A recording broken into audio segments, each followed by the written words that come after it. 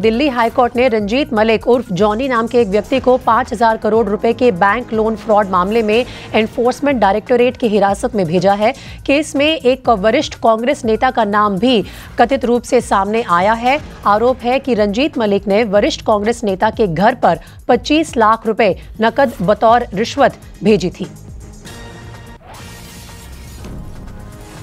Bhavtosh is with me on the phone line now. Bhavtosh, this is turning out to be yet another case of a possible bank fraud. And also what makes it even more, curious is that a top Congress leader and his name could really surface in the investigations? Yes, Preeti. In fact, the papers that have been submitted by the Enforcement Directorate level serious allegations against this Congress leader. It mentions that Ranjeet Malik, through a courier called Rakesh Chandra, had delivered around 25 lakh rupees to 23 Mother Teresa Crescent, which is the official residence of senior Congress leader Ahmed Patel.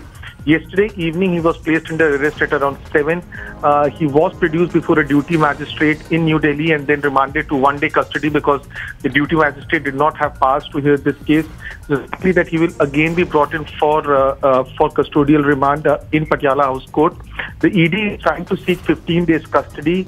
They said that money exchanged hands primarily so that Sterling Biotech gets a loan of 5,000 crore rupee, which they defaulted, and this loan was given by a consortium of banks led by Andhra Bank during the UPA2 government. Now, two persons in this case have already been arrested, including the director of Andhra Bank and also Gagan Dhawan.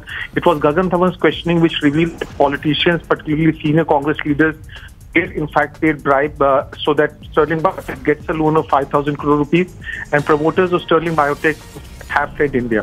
All right, Bhavtosh, thanks very much for getting us those details, and we believe that as the investigation progresses further, there will be more layers to this entire story. Thanks very much.